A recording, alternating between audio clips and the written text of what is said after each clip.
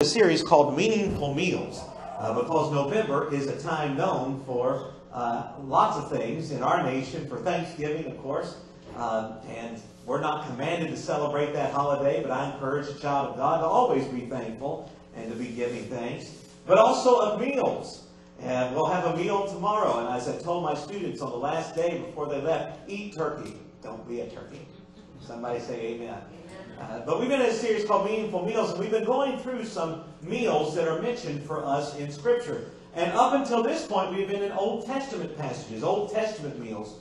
And we've not only looked at the situation in which they occurred historically to glean a basic outline of the Old Testament. If you go listen back through these messages, you'll see there's a basic outline laid of all the Old Testament historically in these past meals, a little cursory outline, but an outline nonetheless of the passage of time all the way from Genesis until basically the end of the Old Testament as we come to know it, as the people of God are going to come back from being in captivity. And so far we've been in these Old Testament meals. And the first meal we looked at was Isaac's meal, where Isaac called for Esau, his son, to go out and make him a meal. And that meal was going to be served to Isaac. And Isaac was going to bless Esau with a blessing that Isaac, truth be told, knew God wanted to go to Jacob. And so as we went through that passage, we looked at how there was so much fault to be found with Isaac and with Rebekah and with Jacob and with Esau. And yet through it all, now we know God is in charge, to be sure. And the main thing we looked at from that meal with all of the aspects of it was how Jacob, whose name means supplanter, one who takes the place of somebody, supplants somebody, how it is that points to Christ, who aren't you thankful he took the place for you and for me. Amen. And then we fast forwarded into the Passover meal and how it was that the lamb was to be slain, and how that meal in itself, so many aspects of it point to Christ and to his ministry and to who he is, that not one bone could be broken. It had to be a spotless lamb that was unblemished. It had to be a lamb that was close to the family. It had to have its blood on the top of the door and on the sides of the door. And of course the blood would spill down. And you get all the way back in the book of Exodus by the blood at the top of the door, the sides of the door. And as it would fall down to the ground, you get the shape of the cross all the way back in Exodus. Only God could be so brilliant. No man could pull all of that together as to have such a foreshadowing of the ministry of Christ. And then last week we had what we called a three-course meal, where we went to three different passages. One was the widow of Zarephath, and how she was used to provide for Elijah. And so much to be found in that passage, but the main thing is that we looked at is it foreshadows the ministry of Jesus, especially to us as believers, that what never ran out during the time of that drought, what never ran out was the grain and the oil. And aren't you thankful that God supplies us the bread of life, and he supplies us of the Spirit, and he's faithful to do that for his children. Aren't you thankful for that? From a well that never runs dry. And then from there we went to Daniel's meal. How was it Daniel when in captivity, him and his friends that we call Shadrach, Meshach, and Abednego, they didn't want to eat foods that were forbidden from them in the Old Testament law. And they didn't eat from that, and they ate what was acceptable in the eyes of God under Old Testament law. And rather than lose weight and be diminished, they actually were the healthiest of the bunch. And we looked at not only is God's way better than the world's way, but we also looked at this truth that it goes back to the Old Testament, back to the Garden of Eden, where the first Adam ate of the forbidden fruit, did he not? And as a result, the fall of man happened, and indeed the fall of the created order, with man being as the crown of that creation. But yet Jesus, aren't you thankful? He did not eat of the forbidden fruit, but what he did do was take the curse upon himself that we might be forgiven and free. And then we looked, the last part of last week's meal was at Esther's meal, where it was that she, being the queen of Persia, God's people were going to be wiped out. And yet at the meal that she had, this man that was against God's people, Haman, who made a gallows out of wood where someone would be hanged. That's a gallows. were made a gallows out of wood where Mordecai would be hung and the people of God would subsequently be destroyed. And yet God turned that on its head and Haman was hung and the people of God went free. And we looked at how that foreshadows, aren't you thankful that Jesus, cursed is every man who hangs on a tree. Jesus was hung on a tree not by his neck, but he was hung on a tree by Roman's crucifixion. And he became a curse for us that indeed we might go free. And that's good news. Amen.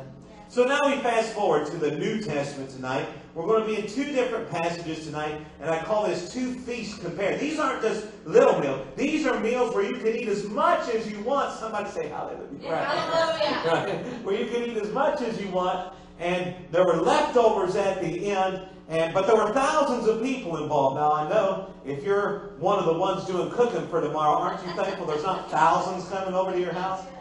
Somebody say, hey. You know, I know you like to see your family, you know, but you're also thankful there's not 1,000 of them. What would you do, right? All the preparation that goes into getting everything done. And I don't cook. I've got the eating thing down, but I don't cook, so I can't really relate. I try to help my wife what I can to chop up things, but she's the cook. I'm the eater. But at any rate, aren't you glad there's not thousands coming? That having been said, don't you who are doing the dinner wish that you had the power, as did Jesus, to make a little, feed everybody, and just have it done like that, right? So we're going to read two places about that, where the 5,000 were fed and where the 4,000 were fed. And we're going to contrast, that is, tell how they're different, and compare means tell how they're the same tonight for the Meaningful Meals Message Part 4, which is our first foray, our first endeavors into the New Testament. John chapter 6, verses 1 to 14. This is the feeding of the 5,000. This, by the way, is recorded in every single gospel. Matthew, Mark, and Luke, called the synoptic gospels. That means with one eye. They're very similar in a lot of respects, although they do have their distinctions. No contradictions, just distinctions. But John tends to be, it reads quite a bit different. And again, no contradictions. It's just God inspired John to write things that were distinct and unique to the Gospel of John. But this particular miracle is written in all four Gospels, of feeding of the 5,000. And we've chosen John's version for this. John chapter 6, verse 1. After these things, Jesus went away to the other side of the Sea of Galilee, or Tiberias. A large crowd followed him because they saw the signs which he was performing on those who were sick. Then Jesus went up on the mountain, and there he sat down with his disciples. Now the Passover, the feast of the Jews, was near. Therefore Jesus, lifting up his eyes and seeing that a large crowd was coming to him, said to Philip, "Where are we to buy bread so that these may eat?" This he was saying to test him, for he himself knew what he was intending to do. Philip answered him, 200 denarii, that's 200 days' wages, worth of bread is not sufficient for them, for everyone to receive a little. One of his disciples, Andrew, Simon Peter's brother, said to him, "There is a lad here who has 5 barley loaves and 2 fish. But what are these for so many people?" Jesus said, "Have the people sit down." Now there was much grass in that place, so the men sat down in number about 5,000. Jesus then took the loaves, and having given thanks, he distributed to those who were seated. Likewise also the fish, as much as they wanted. Verse 12, when they were filled, he said to his disciples, "Gather up the leftover fragments so that nothing will be lost." So they gathered them up and filled 12 baskets with fragments from the 5 barley loaves which were left over by those who had eaten. Therefore, when the people saw the sign which he had performed, they said, "This is truly the prophet who is to come into the world." Now the feeding of the 4,000 is only found in 2 Gospels, Mark and Matthew. It's not found in Luke and John. So Mark chapter 8, verses 1 to 12, this is the feeding of the 4,000. In those days, when there was again a large crowd and they had nothing to eat, Jesus called his disciples and said to them, "I feel compassion for the people because they have remained with me now 3 days and have nothing to eat. If I send them away hungry to their homes, they will faint on the way, and some of them have come from a great distance." And his disciples answered him, "Where will anyone be able to find enough bread here in this desolate place to satisfy these people?" And he was asking them, "How many loaves do you have?" And they said, 7. And he directed the people to sit down on the ground, and taking the 7 loaves, he gave thanks and broke them and started giving them to his disciples to serve to them. And they served them to the people. They also had a few small fish, and after he had blessed them, he ordered these to be served as well. And they ate and were satisfied, and they picked up 7 large baskets full of what was left over, the broken pieces. About 4,000 were there, and he sent them away. And immediately he entered the boat with his disciples and came to the district of Dalmanutha.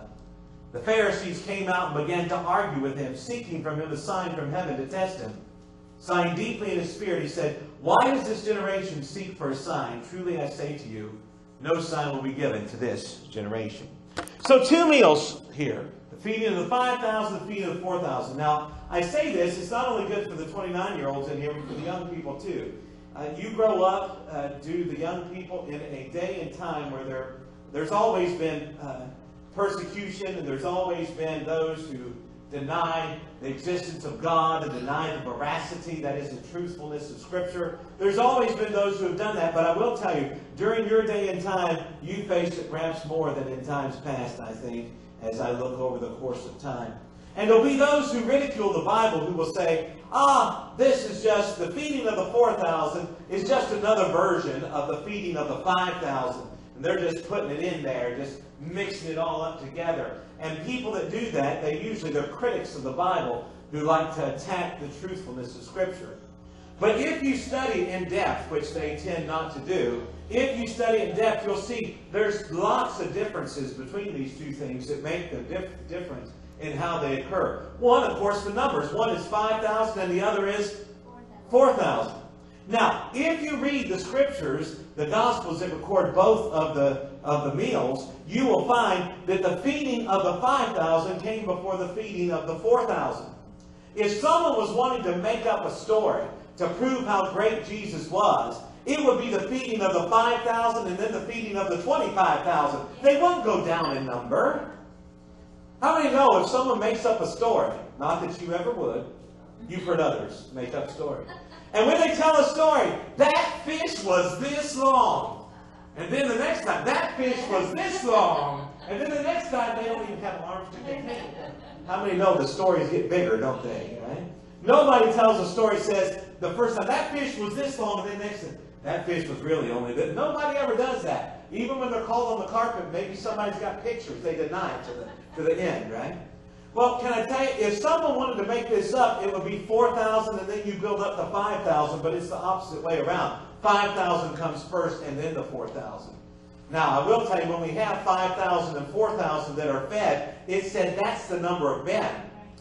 That doesn't include women and children, so there could have been multiple more thousands that were fed. But the numbers that are mentioned specifically are 5,000 in one and 4,000 in the other. Other distinctions that we have, the feeding of the 5,000 happened around the Sea of Galilee, also called the Sea of Tiberias. Those are synonymous. That means they mean the same thing. They're used interchangeably in Scripture. Sea of Galilee, Sea of Tiberias. And that was in a Jewish region. So those 5,000 people, the 5,000 men, along with the women and children who would have been there, they would have been primarily Jewish as far as their natural descendants or lineage. When you come to the feeding of the 4,000, it happened in a region called Decapolis. Decapolis is a Gentile area. So the feeding of the 5,000 happens in a Jewish region. The feeding of the 4,000 happened in a Gentile region. I mean, those are very important distinctions when you study history. Those places would have been very separate. Also, if you notice, in the feeding of the 5,000, how were they fed? Well, of course, Jesus fed them ultimately, but there were 5 loaves and 2 fishes that a young lad had brought for his food, and those things were multiplied to give to the people. And then, when you come to the feeding of the 4,000, it's not 5 loaves and 2 fishes. They have 7 loaves and a few fish. No specific number is given. How many of those are important distinctions? They're differences. These are not the same thing, just rehashed. No, they happen in 2 different places, just like Scripture says they did. Scripture gives the details for those willing to study and to learn them and to know them. There's important details that show these are indeed are distinct events. When you have the feeding of the 5,000, everybody gets as much as they want, and at the end of it, there are 12 baskets that are left over. Now, baskets in the Greek that's left from the feeding of the 5,000, little basket, like a lunchbox. So you had 12,000, they would carry 2 meals in this basket, so maybe as big as 2 lunchboxes, we might think of it in one basket. 12 of those were left. But when you come to the feeding of the 4,000, it says 7 baskets. Now, in the English, it's the same word basket, but in the Greek, The 7 baskets are big baskets. You can put a man inside of a basket. Some of you will be familiar with Apostle Paul being let down in a basket in the book of Acts. That's the basket full that's left over at the feet of the 4,000. So 7 huge baskets left over. So I mention all that to say this. If you ever hear somebody mention this, and so many times people don't want to, unfortunately even pastors sometimes don't want to, like, for lack of a better phrase, defend the Bible, or apologetics they call it. The Bible is true. And when it says, the Bible doesn't lie to you. The Bible tells you the truth. If you all want to learn lies, go to Facebook and Twitter and these kind of places for that. But if you want to learn the truth, go to the pages of Genesis, Exodus, Leviticus, Revelation, Matthew, Mark, Luke, and all the people said amen. Amen. Now, if you got Facebook or something that's dealing with those sort of things, but you know what I mean. Worldly things, the world lies. Do they not? But God's Word will always tell you the truth. And especially with the more young people being in here tonight, I wanted to be sure and mention those important distinctions, because the Bible is true. To say the Bible says, and if that's really what the Bible says, that's the truth of the matter. But now, to look at these, you know how I like words that start with the same letter. And so tonight, the first thing we're going to look at, the first main point is going to be this. The reason the people came to dinner. How many of some of you got relatives coming over tomorrow, and they're coming over to your house for dinner? They want you to cook them. Or they're coming to your house for dinner, and maybe they invited you because they know that you're going to bring the famous pumpkin. I love pumpkin pie. Somebody say, help us, Lord. Pumpkin pie? Amen. Amen. But or the pecan pie, and they want your recipe or whatever. People come for different reasons. Sometimes you invite people over to your house because, again, maybe you want them to bring something, or you invite people over to your house because you're related, or you invite people over to your house because you feel obligated, or you invite people over to your house for dinner because you have such an affection and you really want to get together with folks. Amen. There's different reasons, right? Well, can I tell you, if you study these two, the feeding of the 5,000, the feeding of the 4,000, the people that are involved, they have different reasons for being there. If you read the feeding of the 5,000 from John chapter 6, they were there, and they were there just a brief period of time. All this happened in one day's period of time, as far as them being there and him feeding them. It says that they were gathered there. Why? And again, I won't go and read the verses again, but read John chapter 6, verses 1 to 14, Mark 8, 1 to 12, and you'll see that we're recounting them just as we read them. Is that John chapter 6 says the 5,000 people, they were there because they saw Jesus do all kinds of miracles. And they knew, hey, if he did these miracles, maybe he can do what I need too. And so they were there, but for that particular reason. They weren't necessarily there because they loved Jesus. They weren't necessarily there because they wanted to hear him teach. In fact, if you read the rest of John chapter 6, by the end of it, most of these people, they're going the other way, and there's 12 left. And Jesus says to them, are you going to leave too?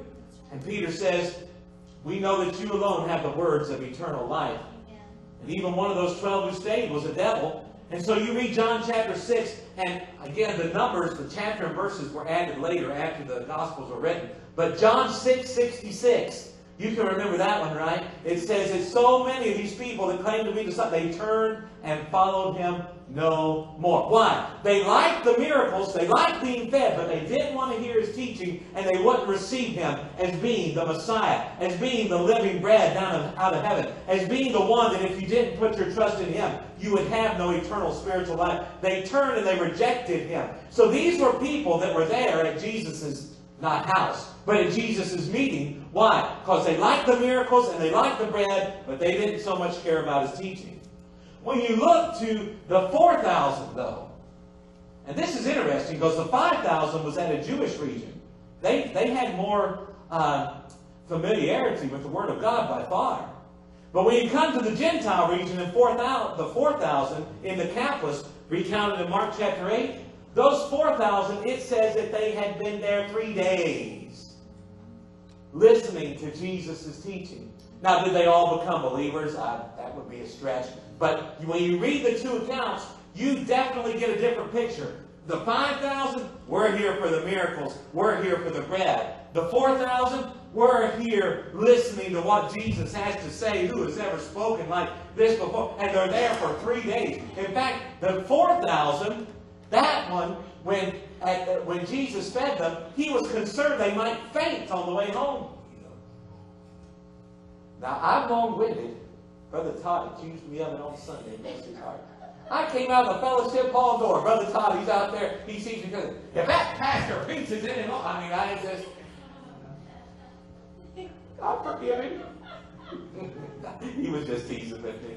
But at any rate, I would tell you, I forgive him. He was just teasing with me. He actually wanted me to preach all 3 parts of a series in one Sunday. And I said, I don't know how many people will go for that now, brother. But at any rate, he preached so long to them for 3 days. He thought if he sent them home, they were going to faint on the way. Now, I kept you from the Cracker Barrel on a Sunday morning, but never to where I thought you were going to faint on the way. All right, I just thought, I've always knew you could get to the Cracker Barrel, all right? It's just down the street here. But these people, they are listening to Jesus' teaching. They are there. And when you study the two, it seems that these folks, their motives seem a whole lot shallower than these folks who are there listening for 3 days, and he hasn't even fed them yet. Over here, he feeds them on the same day. Can I tell you, motivations matter, don't they? Don't motives matter? I was listening to just to parts of a couple sermons during the past few days. And there was one message that was coming, and what the preacher was doing, and he had a lot of good advice. He was telling people how to make their relationships better. He had the 5 C's or something of relationships, and then he attached a scripture verse on the end to make it all kind of tie into scripture a little bit. But he was telling them that, don't you want to be a fulfilled person? Don't you want to be happy? Don't you want to not be a person with regrets? And how many know? Don't we want to be nice people? I mean, relatively speaking, right? We want to be nice people. We want to have a relationship without regrets. We want to be one that, our family loves us and other people like us and this sort of. But he is giving this message, and there is no tie-in to the cross, which says, why is it that we want to be people with good relationships? And how can you? Because God says, if you don't forgive, he won't forgive. And if you are forgiven, you should have a heart that wants to forgive. There was no tie back to any scriptural commandment or any scriptural motivation. It was simply, don't you want to be a better person? Don't you want to be in joy? How many know? Ultimately, what that does is it takes us away from the top 2 commandments. He wasn't teaching them to have good relationships and be forgiving because they loved God and wanted to obey his command.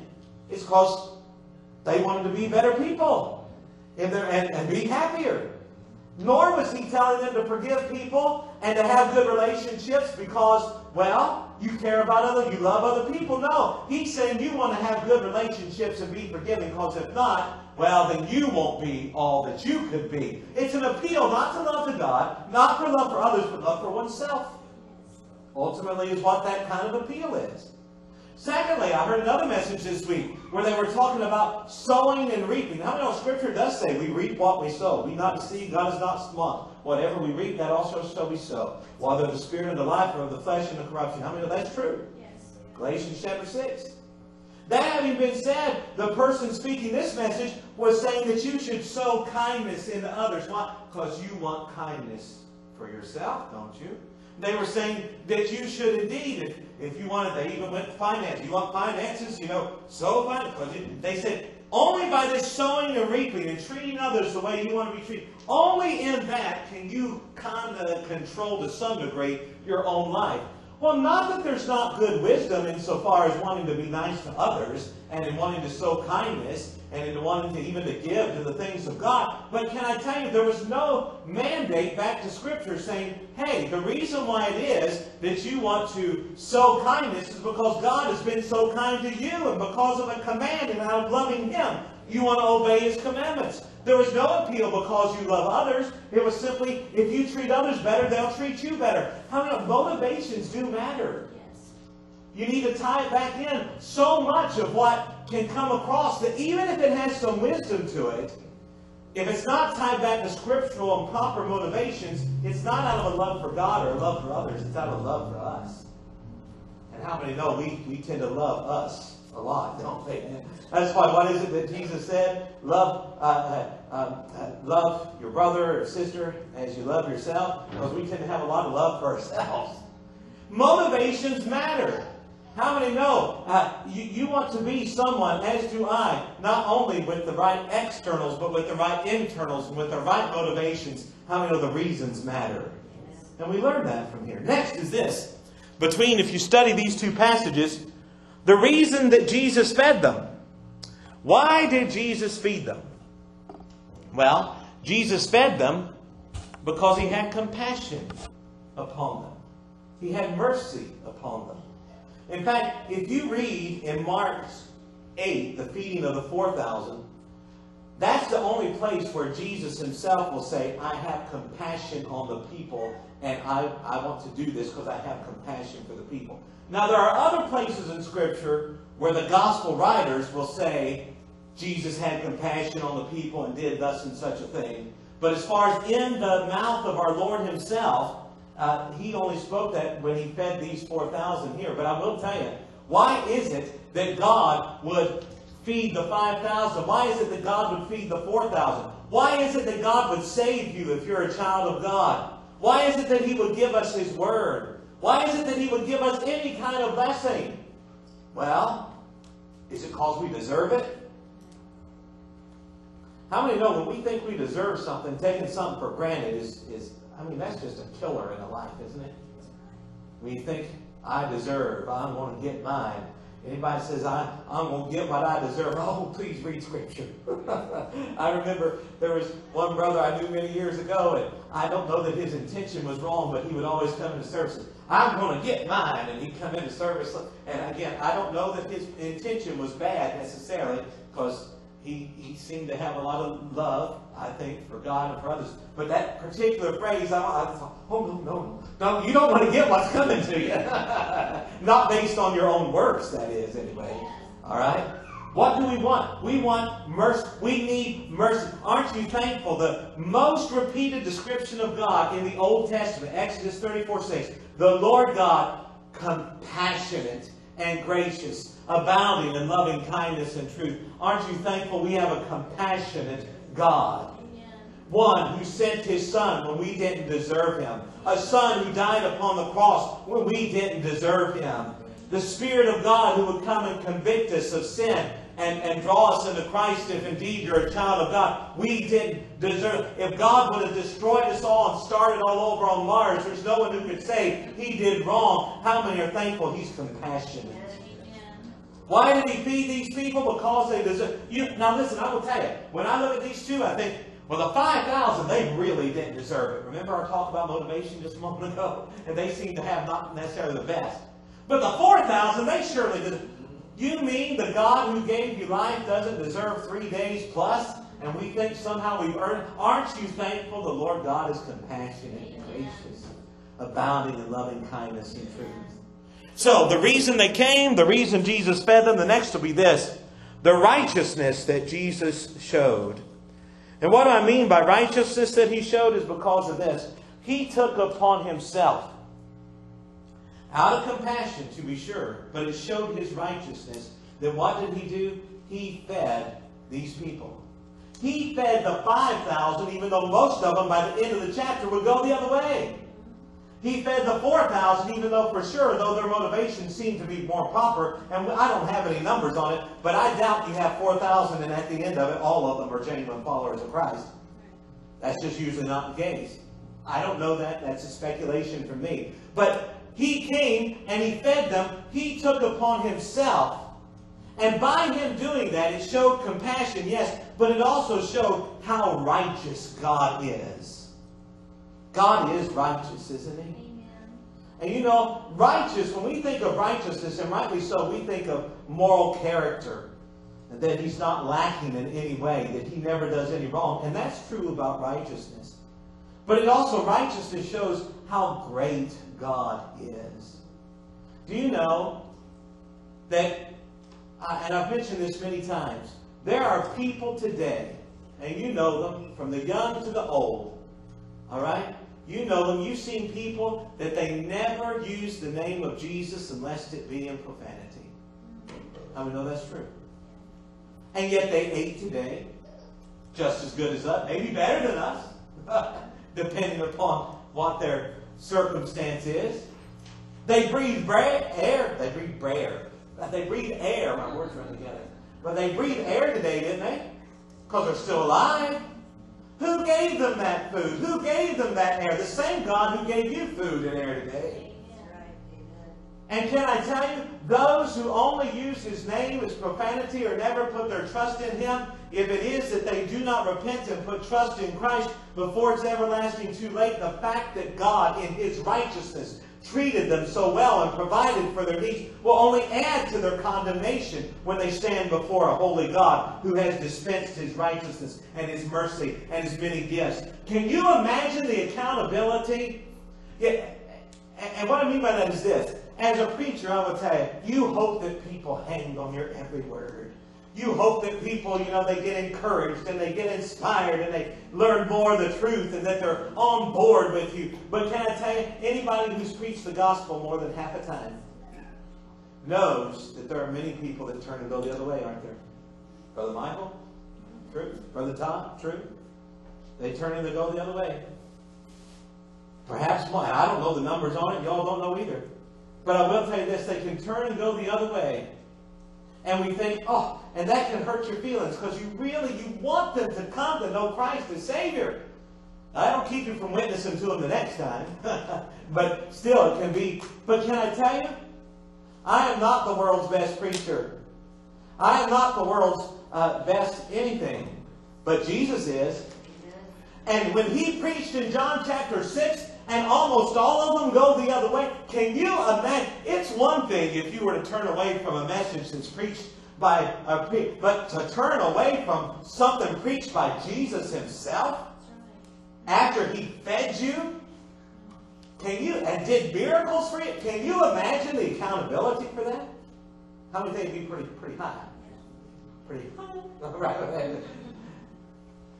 And yet, God in His righteousness, that is, that He always does what is right, that He provided for them. No one will be able to stand before God and say that somehow they come up with they stand without excuse, says the book of Romans. And here it is, the righteousness that Jesus showed.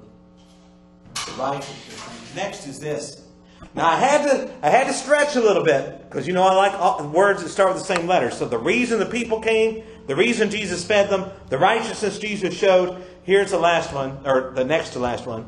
The regency Jesus showed. You said, regency? Yeah, I had to go for an R word. Regency means having to do with something of a king. And how know Jesus is the king? Amen. I love that song that we sing. It's an old Andre Crouch song. He has a lot of good songs. He said, soon and very soon we are going to see the King. Soon and very soon we are going to see the King. Soon and very soon we are going to see the King. Hallelujah, hallelujah, we're going to see the King. Not a lot of people think about Jesus in that aspect, unfortunately. They hear the name of Jesus, and if they know that name, if they think of someone dying upon a cross, they think of maybe someone rising from the dead, and I hope that they do. But do understand this, He is King of kings and Lord of lords. Amen. He is the King. And I will tell you, the regency Jesus showed, and what I mean by that is this. It did not matter. That 5,000, again, that was the men. With women and children, it might have been 20, 25,000. But it could have been 25 gazillion, and it wouldn't have mattered. He could take that 5 loaves and 2 fish because He is the King. And He could cause it to meet every need that was there. How many know that's true? Yes. And it didn't matter, again, the 4,000 with how many ever women and children were there. It could have been 4 gazillion. All right, it could have been how many ever, innumerable amount. And yet He could have taken those 7 loaves and a few fish and fed them all with all kind of leftovers. Why? Because He is the King. Yes. And what He says goes. Can I tell you? The King, He showed He had the power over nature. Why? Because He is the God of creation. He's the one who created it all. In the beginning was the Word, speaking of Jesus, and the Word was with God, and the Word was God. The same was in the beginning of God. All things were made by Him, and apart from Him was not anything made that was made. He is the Alpha and Omega, the beginning and the end. He is the King of creation. His regency He showed when He multiplied this to feed the multitude. Amen. Jesus would often show glimpses of His regency over devils. He would cast out devils, and the devils would ask for permission. It says He granted them permission. In the Gospel of Luke, it says He cast out devils by the finger of God. Just the finger. Tell you, my mom, she didn't even have to, she had to look. How many of you have parents with a look? When she gave me that look, I knew that, yes ma'am. Whatever it was, I wanted to say yes to it. The look. But you think about it, those were just the thing, just the point. Jesus, why? Why did they have to flee? Because He's the King. He's the King. When Jesus walked on water, how is it that He could walk on water? Because He's the King. He's not subject to those sorts of things when He exercises that authority. He is the King. When Jesus stilled the wind and the waves, we get this idea. Jesus stills the wind and the waves, and they'll go, oh, things are so peaceful now. Read the stories. That was not their response. Jesus stilled the wind and the waves, and the disciples are in terror. Why? This one, who is the one with such power that they can still the wind and the waves and walk on water? And they would cower. That's why He would have to tell them, fear not. Why? Because Jesus is the King. And one day every eye shall see Him. King of kings and Lord of lords. How many know His regency? He is the King. Yeah. Next, and finally, the R words. The reasons the people came, the reasons Jesus fed them, the righteousness Jesus showed, the regency Jesus showed, Him being the King. And last is this, and we've already mentioned this to some degree, but the results. John chapter 6, feeding of the 5,000 in a Jewish region where the people would have been more familiar with the Old Testament. And yet, when Jesus feeds them, you keep reading in John chapter 6, and what will happen is many of them will turn and go the other way. But they won't end up believing in Him. They will hear. Jesus will tell them, you have to eat of my flesh and drink of my blood, or else you have no part with me. And these are people, if you read back in verse 14 of John chapter 6, these are people, again, familiar with the Old Testament. And when Jesus multiplied the loaves and the fishes, they said, this must be the prophet. And if you're familiar with that, that goes all the way back in the Old Testament. The Jews will believe that Moses is the foremost prophet. Moses, he gave them the law. Of course, God gave the law ultimately, but that's the way it's viewed. He gave them the law, did Moses. And they view Moses as the utmost prophet. But Moses said this, there's coming the prophet after me. And that prophet is greater than Moses. That's prophet with a capital P. And that was Jesus, the Messiah who was to come. So these people, they get the loaves and the fishes and they see the miracles and they say, truly this is the prophet. Then He teaches them and they reject that. Again, how many think that accountability is pretty high? Now, were there some who no doubt later on God would convict them and perhaps they would come to a belief? Perhaps. We don't know what happened there. But again, a sad tale that's told in John chapter 6. When you come to Mark chapter 8, He does the feeding of the 4,000 for a Gentile. And how many are thankful Jesus didn't much foray into Gentile lands, but how many are thankful that Jesus died for the sins of the world and that He broke down the dividing wall, most important, between God and man, but even between Jew and Gentile. How many are thankful for that? But here it is that Jesus does this miracle in a Gentile land of feeding them. And we're not sure exactly what their response was. We know that they stayed there for 3 days until He fed them while He taught them various things. But then He feeds them. But then He leaves that place and He goes to a place where the Pharisees, if you read up here, look verse 11. The Pharisees came out after He had done this miracle and left the Gentile region. The Pharisees come out and begin to argue with Him, seeking from Him a sign from heaven to test Him. When you just fed 4,000 with 7 loaves and a few fish, how many think that would be a pretty good sign? Pretty good sign. But they missed the sign. They did the religious leaders by and large. And they said, show us another sign. It was never enough. Never enough. But can I tell you? They will stand accountable for that. Now, is it that some of them, from each category, some of those folks, no doubt, would come to, but not all of them would come to faith by any stretch of the imagination, and we're given to believe that in John chapter 6 it was maybe nobody ultimately, but we don't know. But God does all these miracles, and there's varying results. I heard someone say, a miracle settles the issue.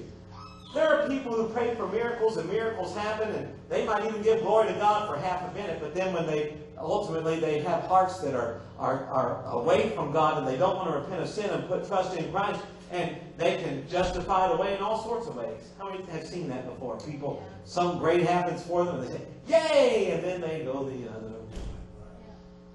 But here it is that a miracle doesn't necessarily settle the issue insofar as a person like these Pharisees can always say, I want more, I want more, I want more. How we're thankful God has given us His Word. He's convicts with His Spirit.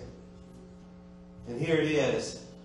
The results. Some of those folks, no doubt, came to believe. Some of those folks were very grateful. Some of those folks had right motivation. Other folks were, well, what have you done for me lately?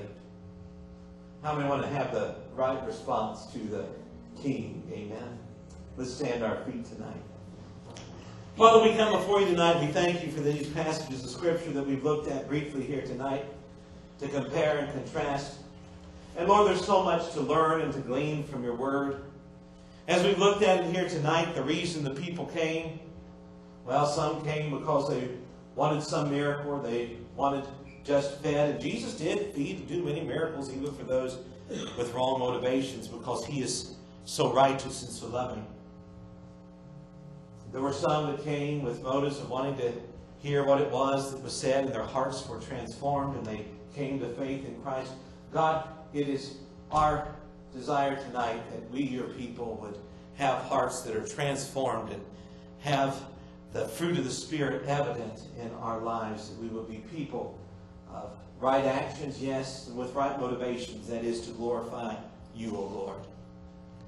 Lord, we pray tonight as it was that Jesus showed the reason that He fed them was out of compassion, out of mercy. May we never forget that the blessings of which we have received as children of God, primarily and first and foremost always, that of salvation, is not because we deserved it, or because we earned it, or because we could pay for it, or because our position demanded it. No, it's because God is merciful, compassionate, gracious. May we not forget that, for indeed, that simple truth alone will cause us to be more grateful and less demanding, so to speak. God, I pray tonight that we would all know and realize that you are the regent. That is, you are the king. You are the one who's in charge, not us, you. And I pray that we would not forget that. As we read your word, we would take it with the seriousness of coming from not just a king, but the King of kings. Lord, I pray that we would follow after you and grow in you and give glory to you with all that we have and all that we are for all of our days. That's the heartbeat of a child of God. And we thank you that you feed us, yes? You feed us your word.